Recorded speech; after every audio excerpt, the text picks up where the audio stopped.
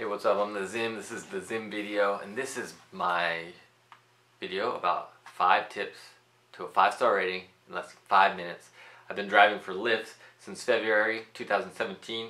Currently have a 5-star rating on my app with 2,672 rides, and on July 29th and 30th, I managed to maintain a perfect 5-star ratings for at least 129 rides.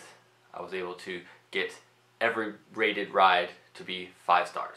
So that's awesome. So anyways, let's get into this idea. The first thing, well, not the first thing, this is in no particular order, just in order of that I chose. First thing that to consider to get a 5-star rating for driving for rideshare is your looks. How good looking are you?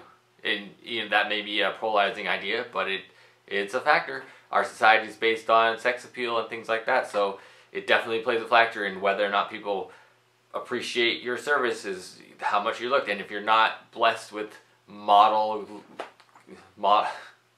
caliber looks, then there are things that you can do. Do you exercise? Do you diet?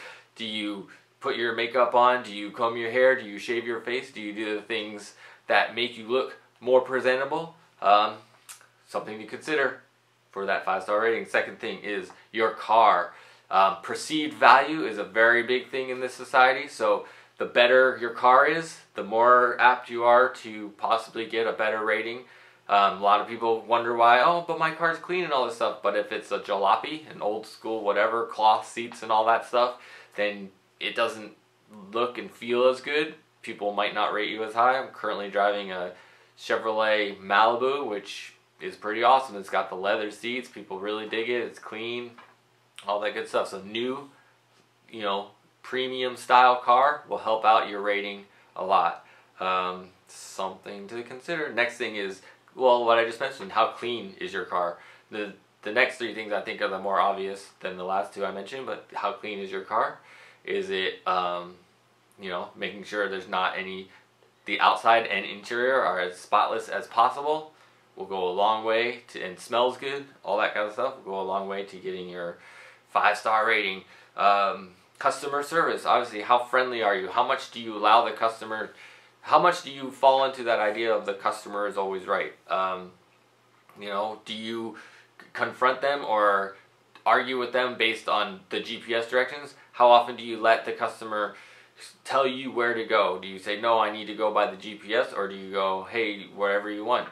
You're better off to go like wherever the customer wants to go is where you go, even if it means a longer route. That's fine with me. There's many times where I've been driving and watching the GPS minutes go up as the passenger says, oh, I know a better way, so whatever, let them have it. Just customer service, saying please and thank yous and all that good stuff. Welcoming into the car, smiling, being cordial. And then the last thing is, what do you offer? Do you offer water, cell phone power, mint, gum, candy? What extras do you offer to your customer when they're in the car? And that will help your rating go up and stay up. So, do you agree, disagree? I'd love to hear about it. Feel free to comment in this video. Let me know what your thoughts are.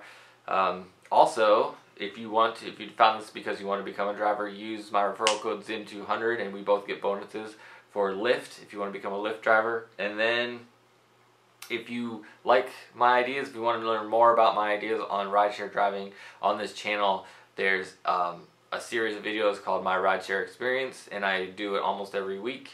And you can check out more of my thoughts, how much I make every week, just different ideas that have come up over the week of this rideshare job that I do. So, alright, thanks for joining. Be sure to subscribe, give the thumbs up, do all that fun YouTubey stuff. We'll catch you next time. Peace.